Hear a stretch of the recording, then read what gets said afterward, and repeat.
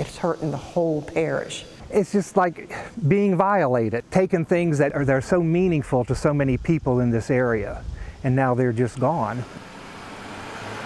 It's believed this past weekend someone got inside St. John's Catholic Church in Dinwiddie County. Well, it was Wednesday, and I came just to check on the church because we hadn't been using it for services. That's when Ray discovered an open side door. So I opened it up and yelled, "Is anybody here? You know, who's here?" Because I thought, well, maybe it was someone came in to water the plants. Moments later, Ray would realize why the door was ajar. And I noticed one of the statues was missing.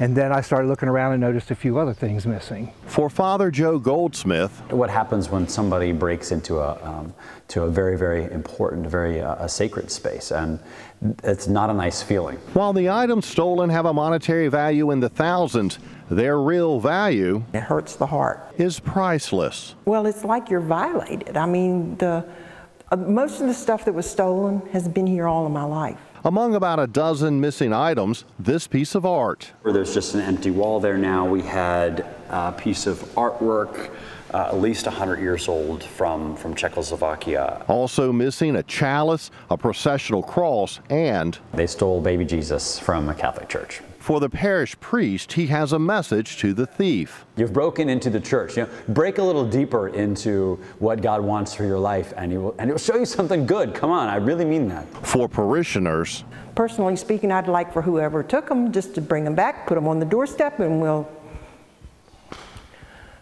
you know, because I mean, it's just, it hurts. among the other items that are missing are 2 incense censers and a small figurine.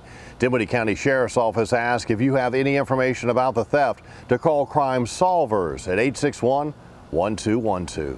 Working for you, Wayne Koval, CBS 6 News.